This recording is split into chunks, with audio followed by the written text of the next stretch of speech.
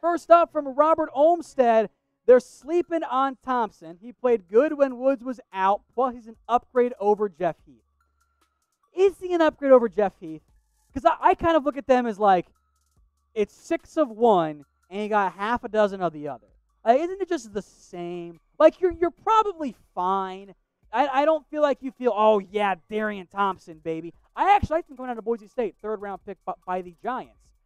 But I cannot talk myself into, even though he was fine when he was out there last year, going, oh, yeah, baby, Darian Thompson, safety issues fixed.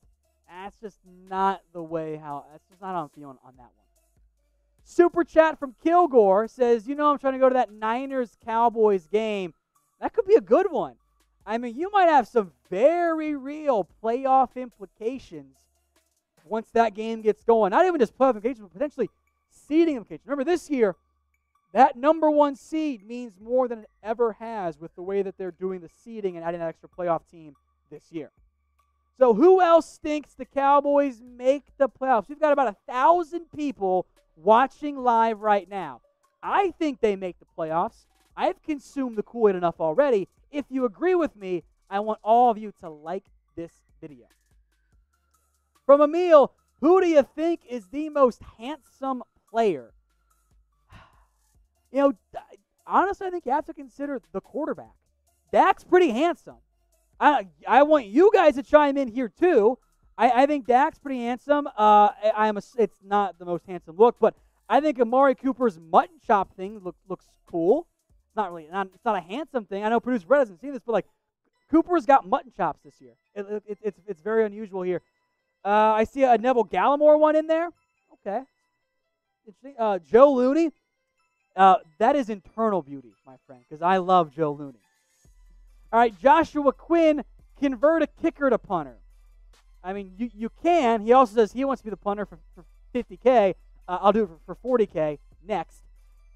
Look, you can convert a kicker if you want. 400K. 400K. That was bad. 400K.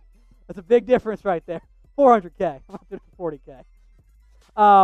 But there is a different motion for kicking and for punting. But some of those guys have done that before, sure. Just bring in somebody, please. That's all I'm asking for.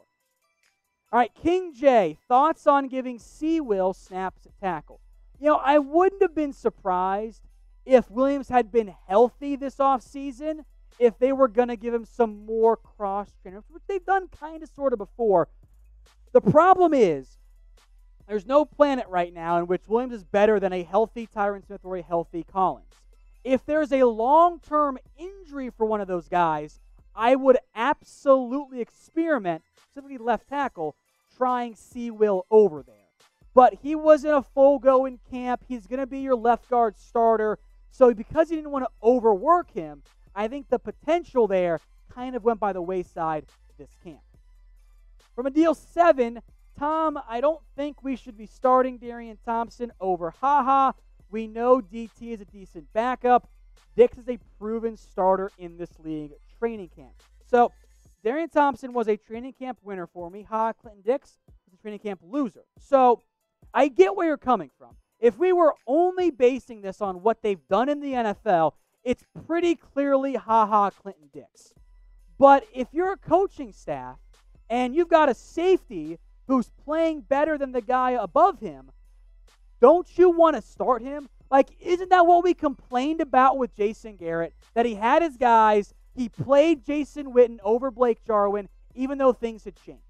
So if Thompson is outplaying Clinton-Dix at camp, don't we want the Cowboys to make that change because we've complained about the lack of adjustments from Garrett? I get where you're coming from. I completely do. It's a fair comment. I just wonder if maybe it is the best move for the Dallas Cowboys. Now, regardless of who the Cowboys start at safety this year, I feel pretty good about the Cowboys' record in 2020. I am going to make this question the pinned comment on today's video. So if you get the ad break here, scroll on down and get your votes in as to what the Cowboys will be this season. We'll give some shout-outs now here. I see 11-5, 16-0 from Jordan.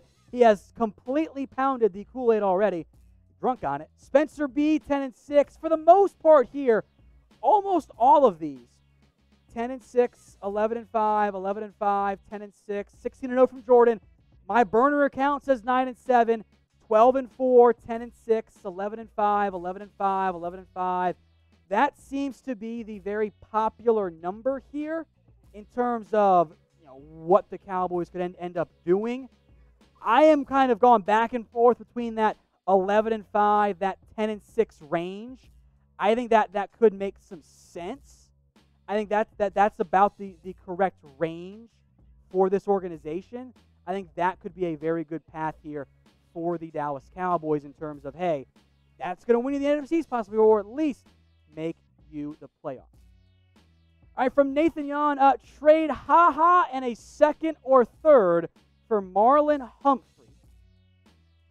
And then sign Earl Thomas or Eric Reed. Look, a Ha and a second does not get you a number one corner.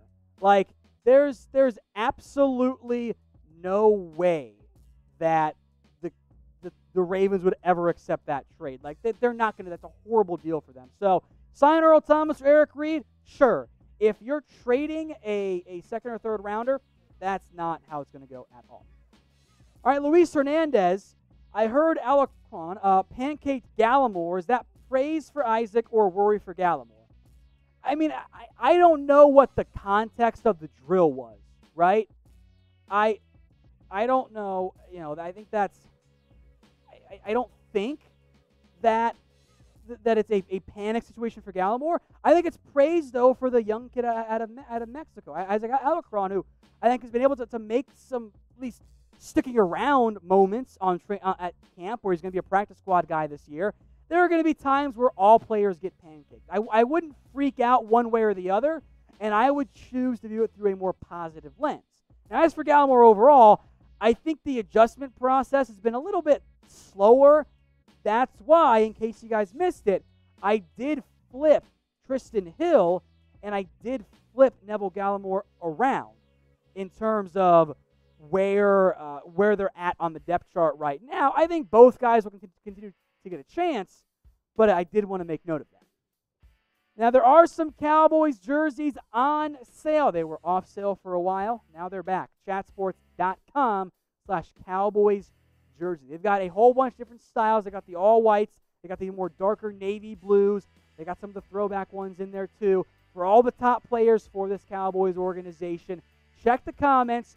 Check the description as well if you can't find it in the comments. I've got that link in there for you. So all you have to do is click and go shop. Omega S. If y'all need a punter, go after the punter the Chiefs released due to money issues. That is Dustin Colquitt. Thank you, executive producer Mitch over there. Sorry, intern Mitch. My bad. Sure, why not? He's old, but he was better than Chris Jones. Could he be on a one-year vet min deal? If he's still the league worst, all I did was save money.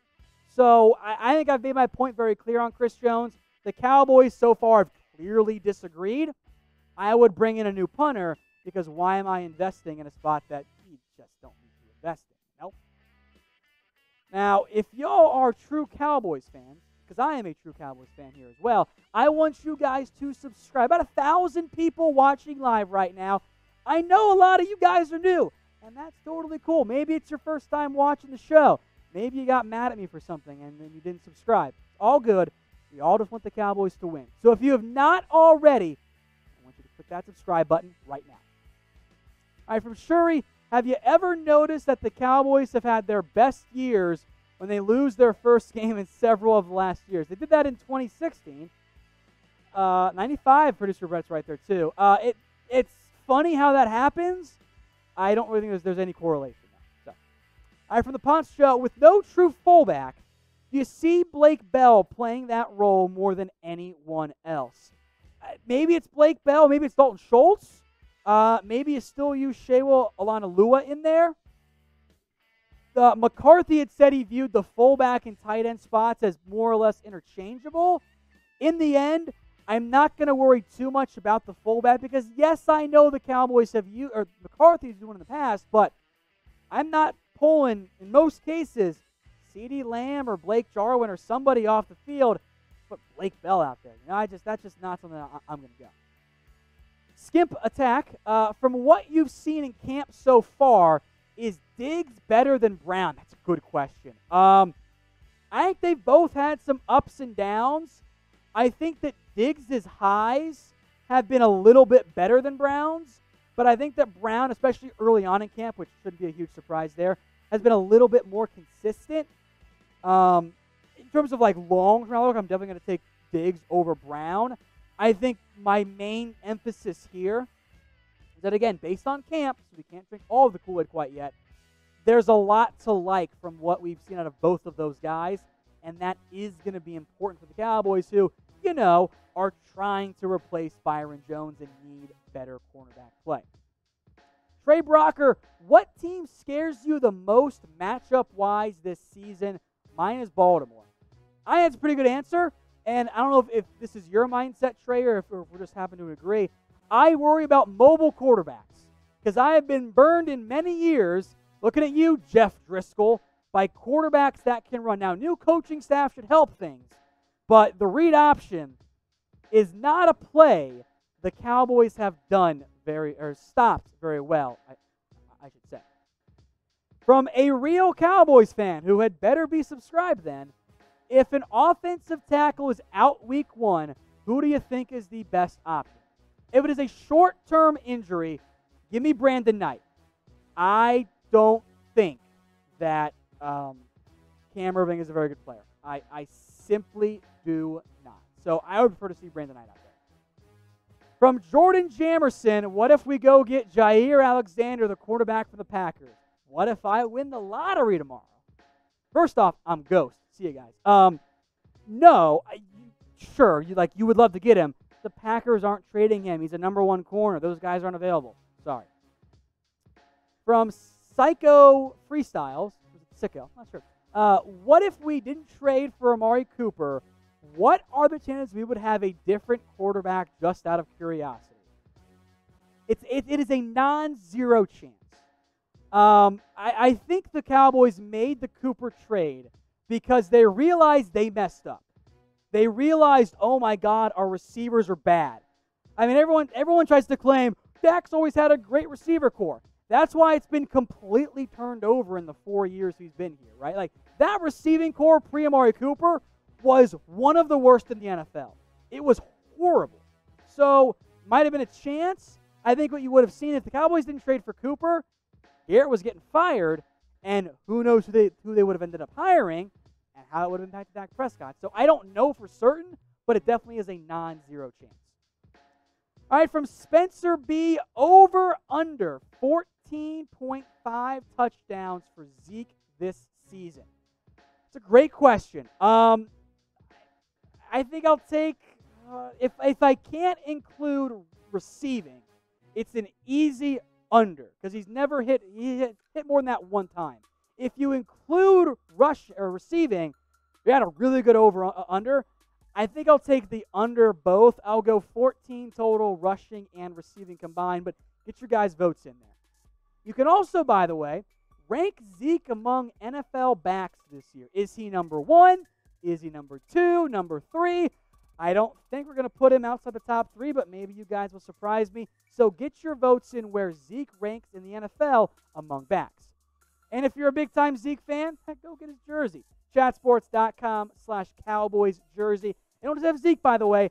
They got a whole bunch of options out there. That link is in the comments, and it is in the description as well, so go check it out. Hey, Cowboys fans, thanks for watching the Cowboys Report. If you haven't already, click right here to subscribe to our channel for all the best Cowboys coverage on the internet. That's news, rumors, highlights, mailbags, film studies, and a whole lot more. And I'm making your lives a little bit easier as well with the next Cowboys Report video right here.